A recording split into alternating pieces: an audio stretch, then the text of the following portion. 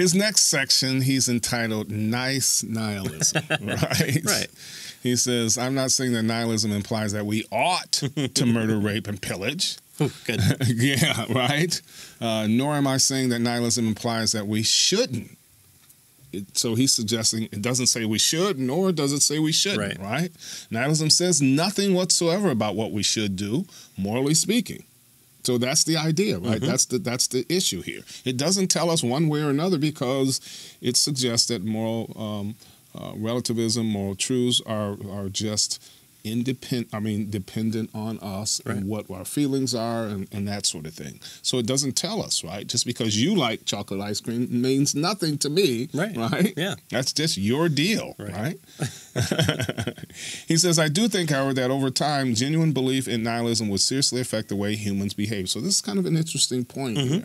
Now, he doesn't, he doesn't pursue this very far, but he suggests in this particular comment that if indeed, large portions of, let's say, a population are nihilistic with regard to morality, eventually, he's saying, it will affect the behavior of the folks. If there is no morally right or wrong, he believes that eventually behavior will be affected. And so that's what he says. Yeah. And I mean, not even to talk political, but just if you look societal and say, if you look at the progress of Western civilization, there's been a strong tenet, especially in the past 2,000 years, of Christian influence, and again, pros and cons to everything there. But within the past, since the 1960s and an inclusion of post World War II and trying to figure out the horrors of war, plus free love, plus drug culture, plus civil and societal unrest and change.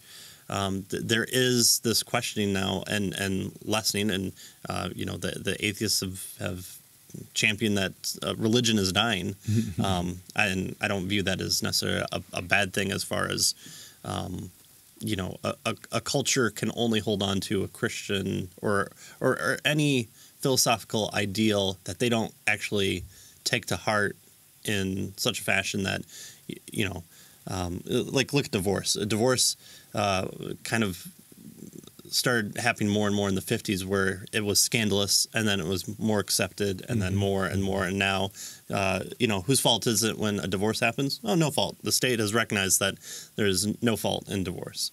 So you do have societal change where if you limit the impact of, like, for example, Christianity or if you look at it in small populations, like in Mormonism, you have more and more people being more accepting of LGBT and socialist ideas that they've allowed because they've opened up kind of BYU and other avenues to more modern culture.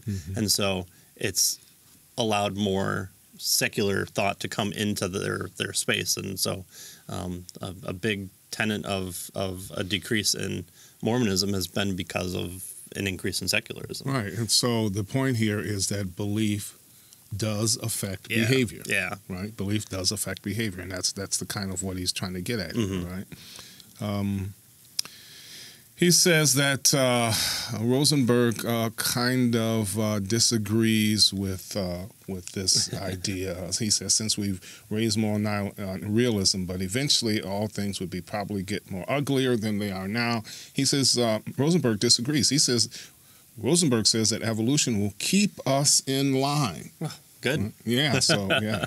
Evolution is our savior. He quotes Rosenberg here, the nihilist blow is cushioned by the realization that Darwinian processes operating on our forebears in the main selected for niceness, right? So our forebears, our genetic genes selected, or, evolutionary process selected for us to be nice to one another. This is the idea of cooperation. Right, where evolution has made us cooperative creatures because that promotes our survival. Right, that's the basic idea. More willing to share with each other, more willing to sacrifice for each other, more willing to cohabitate, all those specific. Right, and so he calls Darwin. this nice nihilism. Right. Yeah. The good news, he says, is that almost all of us, no matter what our scientific or theological beliefs, are committed to the same basic morality and values. So we're all committed basically to the same thing, regardless of what our ideological, theological beliefs are. We think that, pillaging and rape and all that stealing is wrong, right? We all are committed to that. Yeah. And so adopting nihilism as it applies to morality is not going to have any impact on our conduct, is what Rosenberg is trying to argue here, right? And he says if Rosenberg is right, then the consequences of nihilism are not as dire as he thinks they are. Right? Our biology often forces us to behave. So notice this is Rosenberg's. So his argument is that beliefs affect behavior. Rosenberg is arguing here, no, biology affects behavior. Right? Or he says, he says, I think there's truth to be claimed that our biology does play a role in constraining our values, right? But, he says, I also think that our biology is ultimately explained by divine design. It's what God has how he's made us, and not by unguided evolution. And he says, moreover, to my mind, human nature isn't as rosy as Rosenberg paints it, right?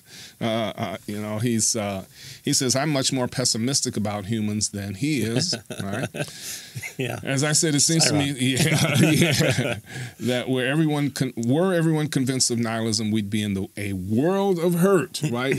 If whatever I want to do is okay or is the morally right thing to do, then who's to stop me from doing whatever I want to do, especially if I'm powerful enough or rich enough or whatever to do it, right? I mean, that's the basic idea.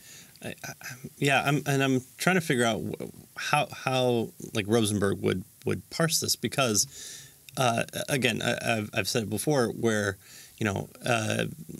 if you're 5'2" and you want to be an NBA basketball player, the chances are severely limiting to you unless you're Muggsy Bogues or someone small. Muggsy Bogues from the 90s that no one else remembers probably. But there are biological factors that limit you from certain possible outcomes. There's no way that you can suddenly want to fly and all of a sudden you're flapping your wings and you do. Your biology or constrains your you. arms. Yeah. Well, you make wax ones. That's right. Just don't get too close to the sun. Yeah, exactly. Yeah. But there's always a way. So whatever you put into place of somebody, it's what kind of the military exists on, is breaking you down and building you back up, making you do something against what you want to do to make you a better soldier, a better person that follows orders, better camaraderie, and you even see that in like drug runners and those that work for cartels. I mean, I read a story of a cartel that murdered 2 mothers and 4 out of the 8 kids, and the mothers put themselves in harm's way, to try and save as many children as possible. So, okay, the mothers were constrained by a biology to protect their children. Okay, fine. Well, what about the people shooting at them? Shouldn't their niceness tell them not to kill innocent children for no purposes? Right. Well, no, that's what that they were ordered to. So, at what point, do you say, well, whatever biological moral thing that you put in my way, I can always overcome it, where I can't do that for any other type of, logical restraint or physical restraint or, chemical, when you tell depressed people, we'll just get over it. Oh, okay, well, I can clearly just get over that and I'm fine. You can't do that when you say, don't kill people. Well, I can just as easily kill people if I wanted to, but there's got to be something that I think universally ties us together, like what he's saying. There's a divine designer who's made it all and has instilled into us that knowledge, and we can always go against knowledge. I can always put the wrong answer for 2 + 2, right? But that doesn't make that answer right the right answer, right? Or there not be an answer. Oh, I don't believe in the answer, so I won't put one down. Right? Math is racist. Okay, that's not how it works there. Yeah. So yeah, it's difficult to see where Rosenberg would be able to make that case.